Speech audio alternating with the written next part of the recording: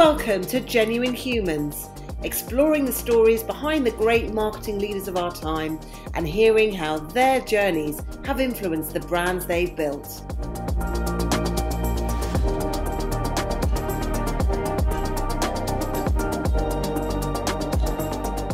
Brought to you by The Social Element, here are our hosts, Tamara, Littleton, CEO and founder, and Wendy, Christie, Chief People Officer. Welcome back to Genuine Humans, and I'm delighted as always to have Wendy here as our co-host. Wendy, how are you doing? Hello, Tamara. Yeah, really good, thank you. How are you doing? It's a bit dark at the moment, isn't it? Yeah, a bit dark and cold. I'm battling with myself. Don't put the heating on. It's only you in the house. But no, I'm giving in. Well, we are also delighted to be joined today by Emma Inglis, and Emma is the head of marketing for Cath Kidston. Welcome, Emma, to the show. Hello.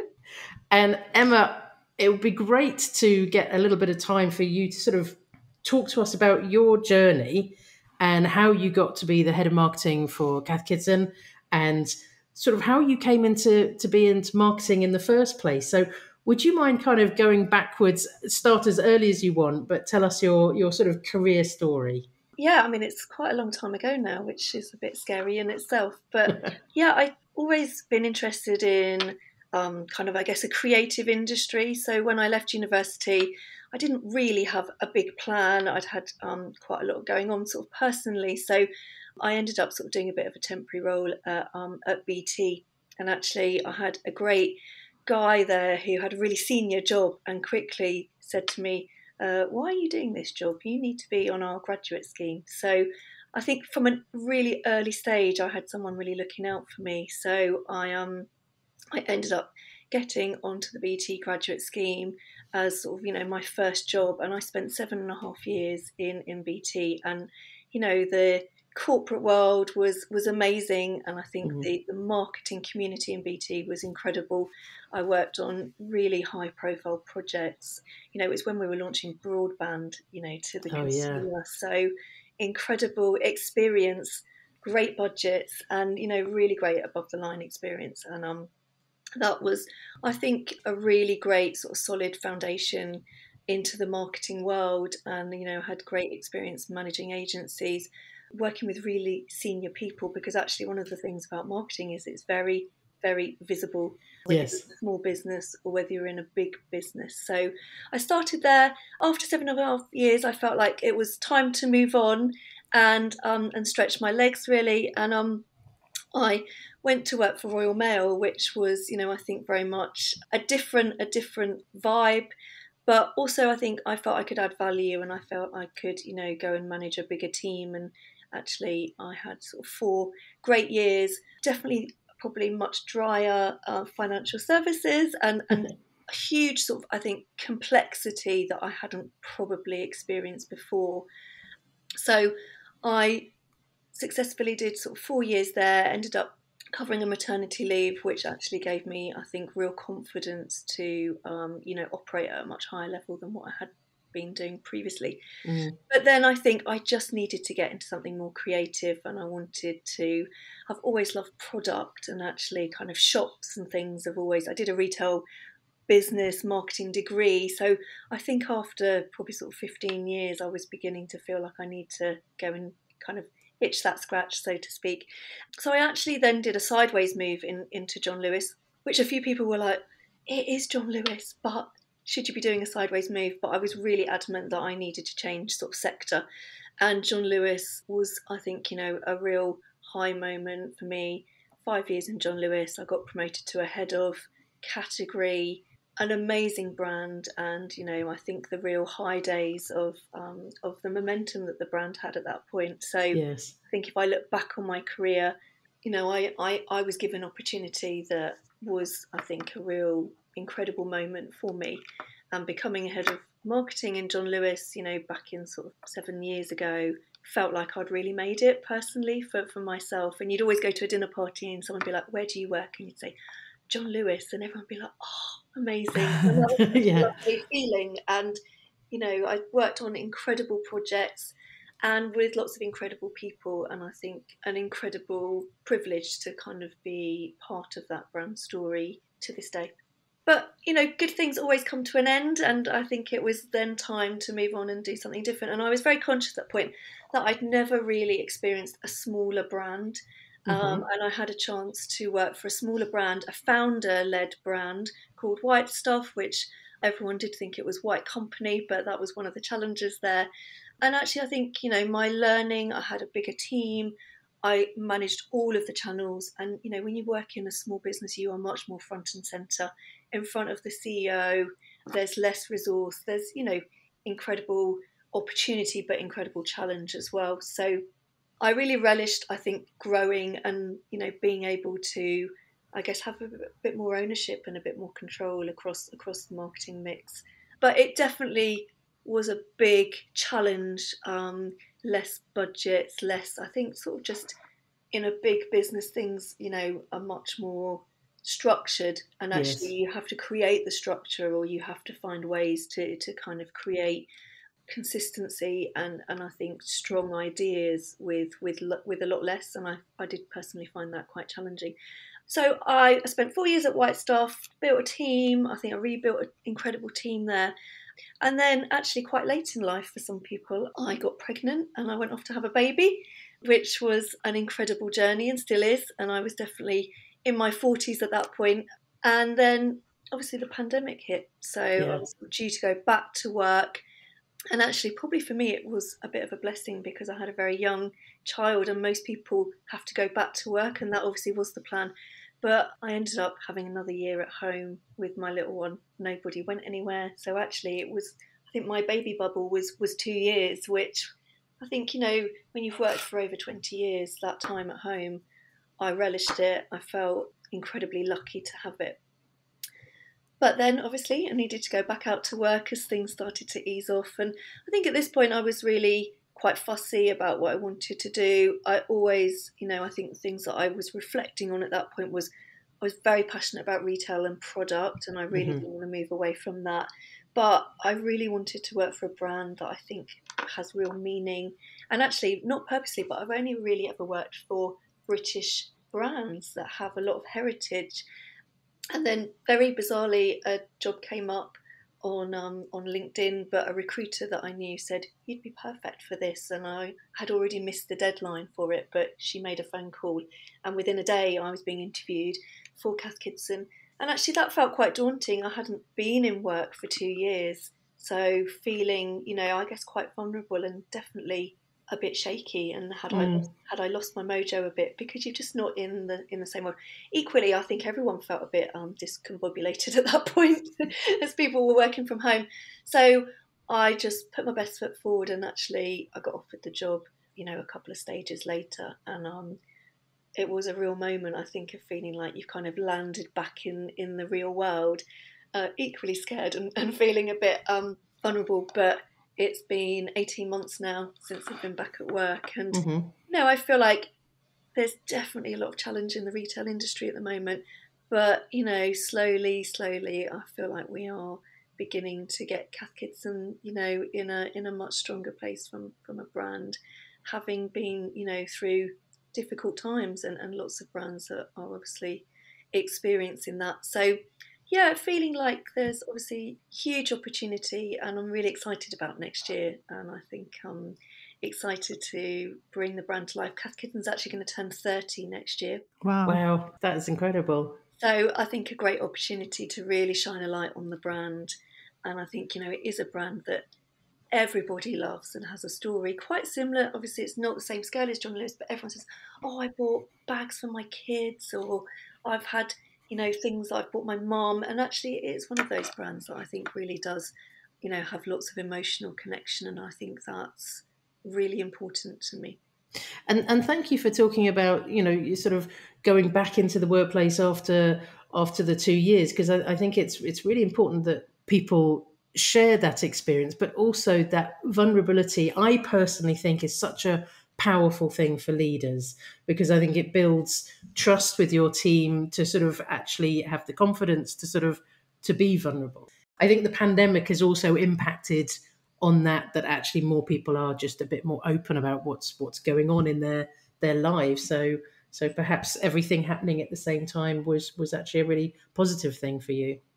Yeah, definitely. And I think having children and sort of going back to work, you have to, I think, have a bit of a different mindset. And some days things go brilliantly and I do all the things that I wanted to do, not that often. And some days things just go completely awry. And, sometimes someone's ill or something. And I think, I'm quite good at sharing that with my team to say, do you know what? I've got this to sort out. I'm not going to be around for the next hour without feeling, like it's a bad thing. And I do think the world has moved on now. So actually, I think, I feel that the flexibility that we all have in sort of a new hybrid world is a really positive thing for all of us. But I think for parents as well. And I think, being able to do some days at home, to do some pickups and to also be in the office is a great balance. And I think, it allows me to have a full-time leadership role in a brand that I love. And I think that would probably be really challenging kind of pre-pandemic, just because you have to be around for your children. It's as important as being around for your team. And, it's that balance. But it's definitely tough at times. But I think I work with lots of people who have got children. You never quite appreciate the people who've had to leave early and all the things they had to do until you are a parent. And it's just one of those cliches in life that you maybe don't appreciate it. But I equally feel like, people are now, I think, much more open about mental health, how they feel. And actually, just being a working parent is one part of that. And I think that does mean that there's a much more level playing field now about people being able to, take an hour out here. We all obviously work incredibly hard when you're in any role, but in a leadership job, you obviously do lots of hours, lots of extra stuff, and that's, you manage that. So I feel quite proud that I've managed to, I think, come back to work full time, sustain it as well. And hopefully, my team feel like actually they don't have a different experience to the Emma that was probably, working 5 years ago. So I think that's hugely positive for all of us, whoever, whatever our family setup is. Definitely. And is there any a piece of advice, a little nugget you could share for anyone who's in that position, that returning to work after maternity and feeling a bit insecure? I think the key thing is that it takes time to get back into work, and it's not something that in a week you feel like, oh, I've got this cracked. And I think it is an ongoing process. And, you're not the same person you were when you went on maternity leave. That's just not possible. I think key is to be open and talk to people about how you feel and about the support that you might need. I think it's good to set yourself some personal goals in terms of some boundaries, and sometimes you can keep to them and sometimes you can't. But I think being able to say, I'm going to try and start at this time, I'm going to check emails at this time. And, there's some weeks which it doesn't work, but I think just in your own mind, being able to kind of set out how you think you can operate. Otherwise, I feel like, you end up feeling like you're doing a bad job at work and a bad job at home. So I think that is important to sort of think about what things are working, what is not. I'm really honest, and I think that's important. There was quite early on in my role at Cath, and Cath is a very sort of small business now. I had quite a big meeting with my CEO and my little one was poorly, and I had to just say, I'm really sorry, I just haven't got anybody to look after her, and she just didn't bat an eyelid. And it felt like a great time where I could say, I just can't do this now, but I can do it tomorrow. And that didn't feel like that was any problem at all. And I think, that level of honesty, when the wheels come off, sometimes you've got to be honest about that. And I think, it's not going to happen in a month. It takes a few months, I think, to get back into work, and finding people who've been on the similar experience. I think if you work in sort of bigger communities, maybe you've got a bit more support around that. But particularly when you're in small businesses, I think finding people who, even if they've got older kids, people have similar experiences, that's super important too. And coming back to you and your journey, if you don't mind, I'd like to just broaden the context a little bit and consider how, looking back to your childhood experiences and how you were as a child, how that's shaped where you are now. So can we start with talking about what you were like when you were little? I'm quite petite, so I think actually I get kind of overshadowed by sort of people's heights. I think, even as a young little person in school, I was always at the front with my legs crossed because, you couldn't be at the back in the school photo. So I think I was sort of naturally quite shy, quite steely, and actually that's probably something that gets described of me at the moment, like never underestimate me. But yeah, I think quite shy, quite creative. I used to love drawing, painting, not singing, not advert performances, Mm-hmm. but I guess more. I do lots of drawing, lots of sort of creative arts and crafts and things. I loved playing shops. I remember having this like a post office, and it was in like a suitcase back in the 80s, and you could like get it out and create your own. So I sort of loved doing that, which probably is a bit of a part of where I am now. I had a big, scary older brother who was, pretty brutal. So I think actually steeliness probably came through quite early on without maybe realizing it. And then I had a younger brother sort of a few years behind me. So I sort of ended up being sandwiched in between sort of two brutal boys, really. But yeah, I think had a very sort of happy childhood. A bit dysfunctional. My parents split up when I was quite small, but saw lots of my dad, which is great. And I've got a great relationship with all my sort of stepbrothers and sisters to this day. I mean, I did lose my mum when I was a young adult. I was in my last year of university, and my mum had had a heroic battle with cancer for most of my teenage years, and sadly, it got the better of her in my final year of university, and it came very suddenly. And sort of, I think when you sort of deal with that kind of trauma, at that age, in some ways, I think you don't realise maybe what's happened, and you kind of have this, I'd got a new life sort of outside of the family home. That's definitely shaped, I think, who I am today. My mum was a housewife. She didn't have a career, but she always said to me, "I want you to have a career.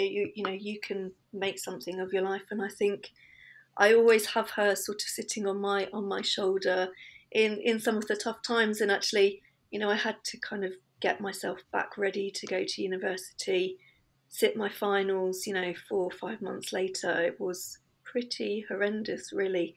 But I did it, and actually I think now, I wouldn't be where I am today if I hadn't have done that. And I think some of that resilience that you have to kind of, I think, have as a leader, I guess I kind of, learned really early on, and I think that has really shaped. And I think, I'm always trying to push myself a bit harder, because I do sort of, think now it's, quite a long time since she's obviously not been here, but I do feel like she'd be super proud, and she would be blown away by the little girl who was, playing post offices in the summer holidays to, I guess being at the forefront of retail industry and a great British brand as well. And was there when you were little, did you have a sense of what you wanted to be when you were older, or any particular childhood dream? I mean, I did want to sort of I really wanted to have a shop, and actually to this day I still want to have a shop in a lovely seaside town with a nice little cafe, but like lots of lovely homeware. So I think I had that. I never really felt like I wanted to be a doctor or a nurse. So I think I did, at one point, I guess a bit older, I wanted to sort of work in sort of the sort of interior design business when I was sort of, I guess, in my teenage years. So I've sort of always been drawn to that sort of creativity. But yeah, I didn't have firewomen or vets on my list as a that creativity, the desire to have the cafe and the little shop. It seems like you're working in a really great brand for you. It seems to have worked out really well. And were there any particular people that you looked up to? I actually, in terms of kind of on the TV, because I was thinking about the like the programs that, there was no social media, so the programs, like Blue Peter, so Karen Keating, I can remember just thinking, she is everything, and she used to just do all this cool stuff, and I felt like she was a good role model. And obviously, Blue Peter was just the sort of the key kind of platform of what we used to watch, and the influence, obviously still running today, but in a slightly different guise. So I did love her. I think my grandma was a really important person, because I think I lost my mum, at the time I did. But my grandma was lived on her own, like a really strong woman. And actually, I used to spend a lot of my sort of childhood with my grandma. I was the only granddaughter, so I'd get to go and do shopping and things. And I think, again, when you look back at the people who've really shaped your life, I really see her up there. And she was alive until I was very much an adult, so, you know, she's had a big part of my life. But she was just so strong and unwavered, but really warm and always there. And actually, you know, she used to count. We used to have like 2p's to go to the arcade, but she'd keep them all in like the little shop bags and things, and just like lovely memories. But she was quite feisty actually, and I think if she'd like worked, she would have been quite a leader. But obviously, you know, life was very different back then. But my grandma did love shopping, so I felt I spent a lot of time, and I was really fussy about like what I wore, particularly as I got older. So I think my grandma had the patience to kind of go into all the shops, and my mum just was like not interested. It's maybe that steeliness and that love of shopping comes from, it's skipped a generation. Yes, definitely. And thinking of people that you've looked up to or who've influenced you, you know, thinking about your career, you mentioned earlier the guy who had asked you that question and said, you know, you need to be on this graduate scheme. Yeah. Have there been any other people like that? Maybe not necessarily moments quite as pivotal as that, but have there been other people who've influenced you or helped you along the way? Yeah, there's been a few actually, and I was trying to think about sort of the most sort of pivotal people. I think when I worked in BT, actually a friend of you guys, Dominic Groundsell, was Young Marketeer of the Year, and I think Dom was an incredible force of nature at a young age. And I think, you know, he's taught me that actually it doesn't matter what your age is, you know, you're as good as you can, as good as you want to be. And I think actually his kind of get-go attitude, and actually he was very, very performance driven in a way that I'd not really ever worked for somebody that performance driven. And I think the things that we achieved as that team at that point just made me step back thinking, wow, there's incredible things you can achieve if you put your mind to it. And I think Dom is just never, he is just so confident in what he can deliver and what he can get his team to deliver. I think on reflection that played a big part in me moving to other things, moving to other sectors. So I think he was one. I think when I went to John Lewis, actually, Paula Nichols was actually an incredible leader, and I ended up working really closely with Paula before she got her promotion, because she was the buying director for Home. And, you know, quite scary moments, because, you know, when you're that senior, you're pretty punchy.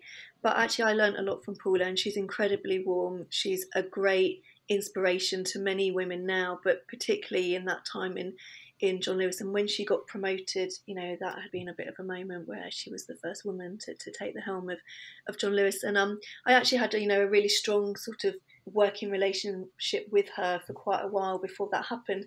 And I just think she was always happy to have a chat with people, and, you know, very accessible. And I think actually that's so important with any leader, but I think she really sort of championed, and she wasn't very advert about sort of, you know, champion women's sort of, you know, I guess leadership, but she just did it because that was sort of part of what she did. And I think, you know, she sort of stands out. And equally, I think, you know, people like Rachel Swift, who I worked with really closely, I always felt like Rachel's style was quite different to mine, and I learned a lot from Rachel as a head of, because I went in, you know, quite junior and had to learn a lot, and Rachel was already quite an established head of. And yeah, I think Rachel was a great mentor to me in the days at John Lewis, and very influential, I think, in terms of how I think today. And you've worked for such great brands and really sort of, you know, with good sort of strong mission as well. How important is it for you personally to be sort of connected to that brand mission? Super important. And actually, I think when I was on maternity leave and then sort of off for an extra year, I wrote a list of like what things were really important to me in terms of what brands would I talk to and what jobs did I want to do. And, you know, that, I think the brand mission and what the brand stands for was up there, you know, really, really high. And to the point where I sort of, when I let that slip a couple of times and I went for an interview that brand didn't meet that criteria, it just didn't work. You know, I wasn't in the right space about it. The interview didn't go anywhere, and I was like, right, this is really important. And I just think, particularly in marketing, you know, you have to really engage customers. You've got to be really creative and really inspiring. You know, you can only do that, I think, with real passion, and you know, you have to be quite tenacious at times. And I think, you know, you have to really believe in the brand and what it stands for to be able, I think, to communicate and, I guess, kind of bring that brand to life. Do you think your leadership style has sort of changed over the last few years? We talked about vulnerability, we talked about the pandemic, but you know, your life has changed a lot, as you said yourself. So tell me about your leadership style.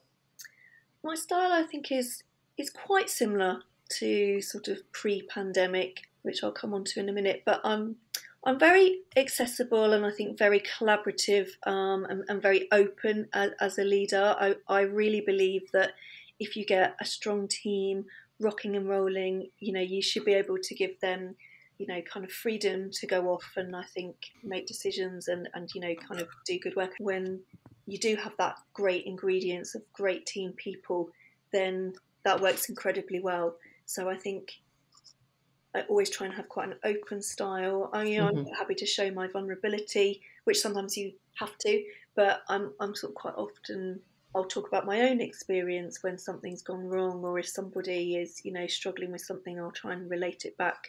I mean, I do have a team now who are in sort of quite early stages of their careers, and actually I think probably one of the things that I do a bit more of now is checking in on people, sort of talking about a bit more than, oh, how was your weekend, which, you know, you sort of naturally do, but I will sort of say to people now, particularly when I'm conscious that there's not been that much FaceTime with people, how are you? How are you really? I got the sense that you weren't, you know, as confident as normal. Like trying to tease things out of people more than just accepting things on face value. And I think, you know, that's probably more forefront of my mind than what it was before. And I think, you know, really conscious actually that I've got quite a young team who are really talented, lots of opportunity, but actually the last couple of years I think have had a huge impact on, you know, just the moments where people used to come into the office on a Monday and someone gets married, that, you know, you kind of have all of that buzz and excitement, and I think a lot of that has been lost. But, you know, that's when some of the true friendships get made. That's when some difficult conversations, I think, can happen in that environment. So I think I'm probably now spend more time with my team, and I'm probably sort of trying to do more of that coaching and sort of mentoring as I go forward, because we have had such a long time without, I think, the sort of team meetings and the, you know, the kind of hustle and bustle that happens in the office that we all miss to some degree. And now we've obviously got a much better balance, and I think that's important. But I've still got people who are not based in London, so, you know, just being in the office a couple of days a week doesn't always solve the problem. And how do you keep those people motivated? I think that's also another thing. How do you keep people, you know, sort of integrated into your team, the culture? And I think, you know, resetting that is quite a key part of, I think, my remit in the next few months. We need more leaders like you. I'm not perfect, but I think being conscious of it, and I think asking for feedback, I do quite a lot of that now, which I probably didn't do as much of before. I think actually sort of working in a smaller brand, my leadership style has changed a bit, and I think the nature of being a head of in a smaller brand feels quite different to being a head of in a big brand. I think there's a lot more focus on the detail in the smaller brands that I've worked in. You're front and centre in front of your CEO on a daily basis, so there's nowhere to hide. So I think, you know, how your team perform, like anywhere, but I think feels even more important. And your team get exposed to much more sort of senior conversations in that. So making sure they're prepared for that, preempting things, sort of coaching them to, they could get called upon at any moment. And of course, you know, when you go on holiday, then, you know, quite junior people are, you know, in front of the CEO, and I think that's great experience, but making sure your team are set up for that so that they don't fall and, you know, feel bruised by it when things don't always go to plan Yeah. I think is important too. So it's quite a lot of mental load, I suppose, and watching that every decision is connected to a budget as well, and Yes, yeah, I yeah. guess very different. I think sort of the accountability that I feel in a smaller brand is much more sort of, you know, top of the list really, and Yeah, being able to sort of, you know, justify the spend and things. It feels much more important to make sure your team can kind of, I think, step up when needed. yeah, and I suppose the flip side of that being that you can affect change it quite quickly if you want to sort of be more experimental or take things in different directions. There's perhaps a bit more autonomy there. Yes, definitely. I think being able to execute things a bit more freely definitely feels more opportunities. And yeah, we can sort of, you know, there's less people involved in the decisions as well, which can be quite refreshing at the Yeah. same time. Having worked in big corporates where there's a huge amount of work to manage stakeholders, actually I can have a conversation with my creative director or with, you know, my CEO, and we can agree something in a meeting and get on and do it. And you know, that is definitely one of the benefits being in a smaller brand. Yeah. And so what's exciting you in retail marketing at the moment?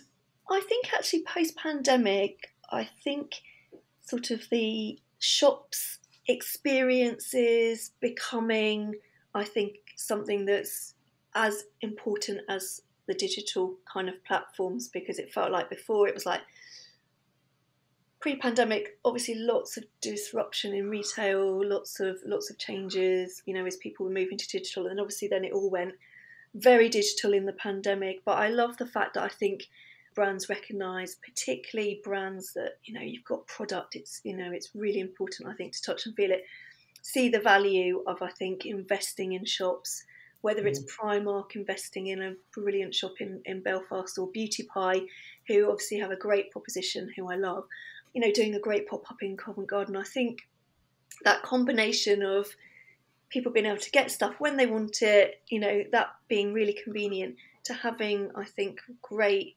brand experiences or shopping experiences again. I mean, I personally feel like in retail you need both. It's really important, and I think you know, you just don't get the same experience in a pure online. You know, even with lots of great content, I think it's still an important part of any brand.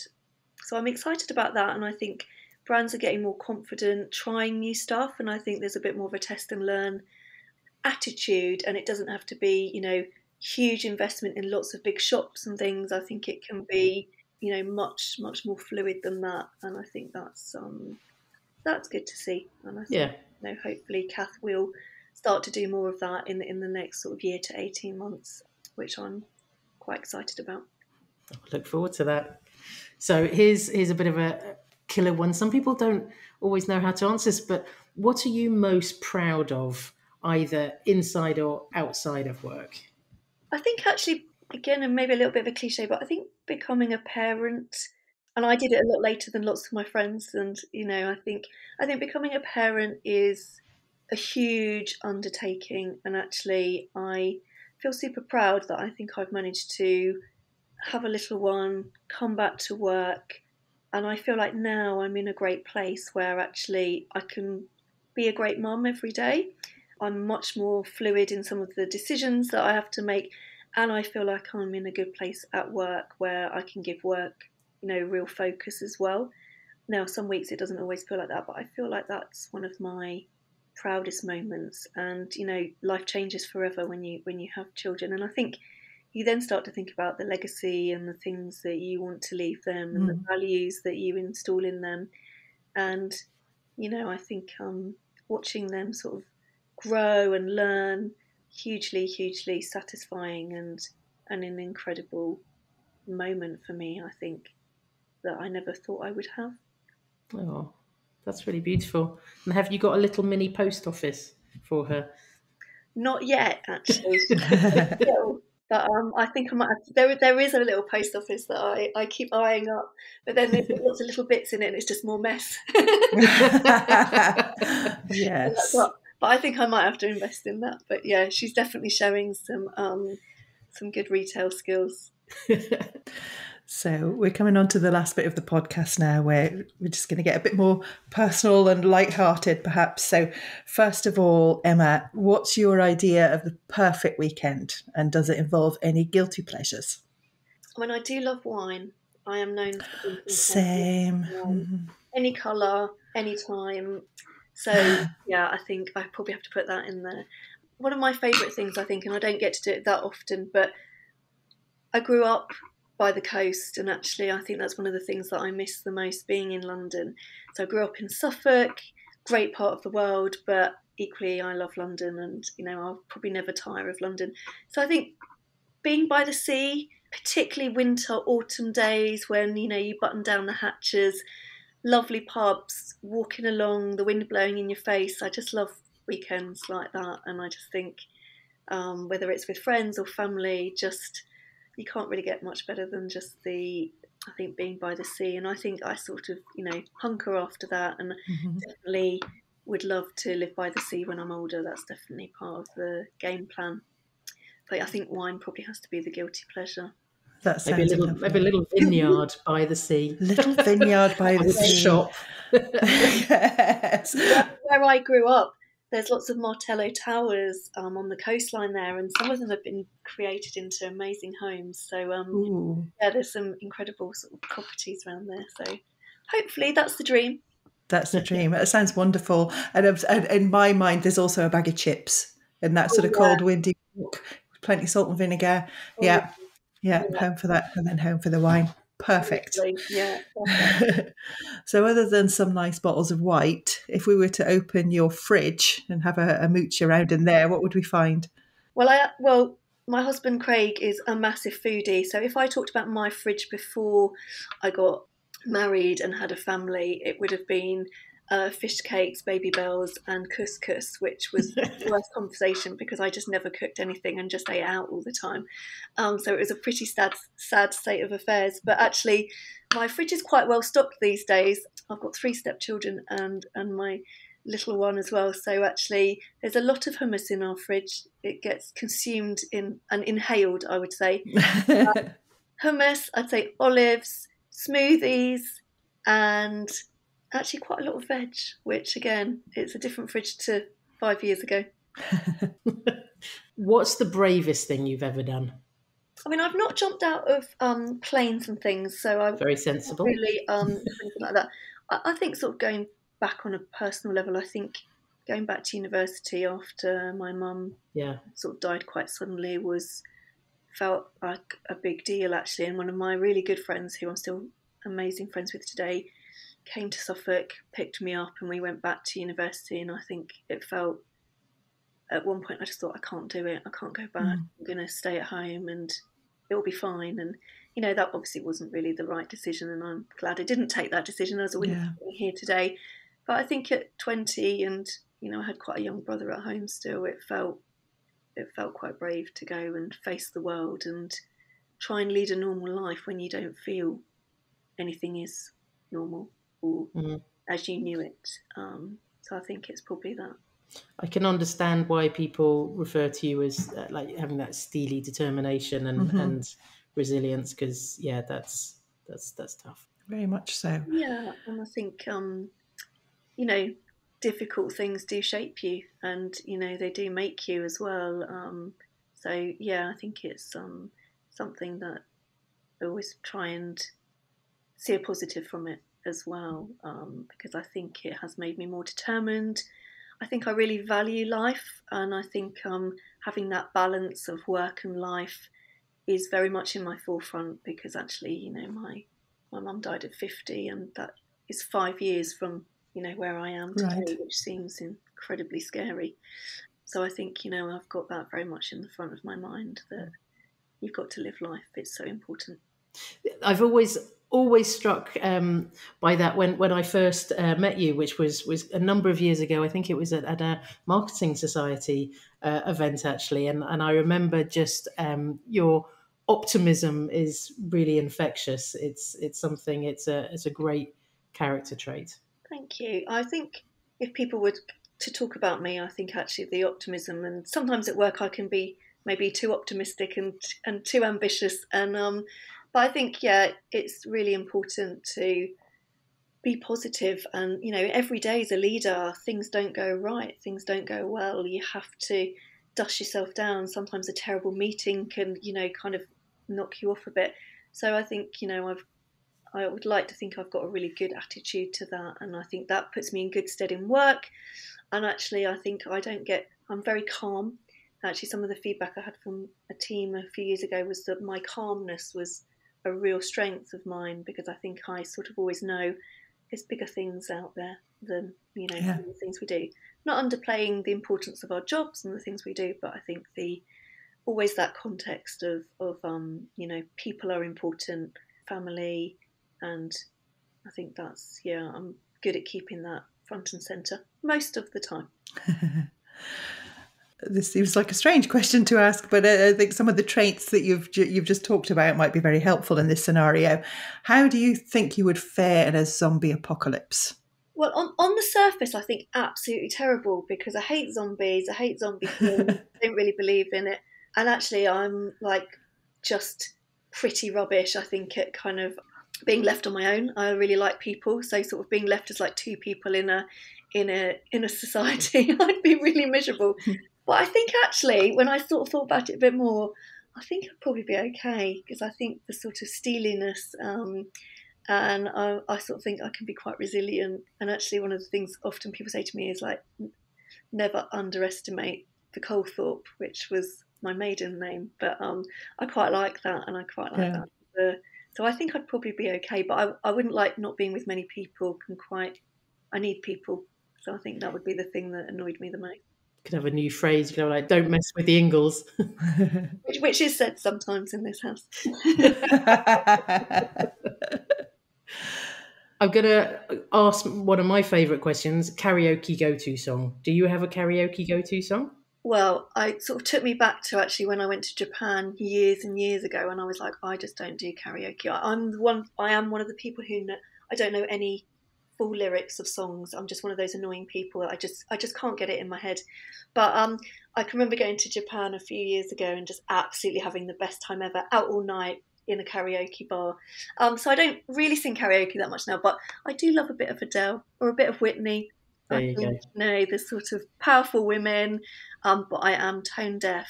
Not even my dad can sort of, you know, be complimentary about the singing. But anyway, you can't be perfect at everything, is my advice. We've got different skills. We've all got different skills. Exactly. Well, we've come to the end of the podcast. Emma, thank you so much for being here. It's been a pleasure. Before we go, we've covered a lot of ground, but is there anything else that you particularly wanted to talk about, or any sort of final thoughts from you? I think we've covered everything I wanted to talk about. I think probably maybe a final thought would be I think any women out there going through difficult times on maternity leave or going back to work, I think there is huge amount of support, and go and find it if you haven't got it in your company, or, you know, you're in that in-between place. And I think there's definitely huge sort of movement in, I think, supporting great women going back to work, whatever time of your life, whatever's happened in your life. Go and find, you know, the right support if you haven't got it on your doorstep, because I do think sharing that makes a big difference. And I think, you know, you can be super successful even if you don't feel it in the moment.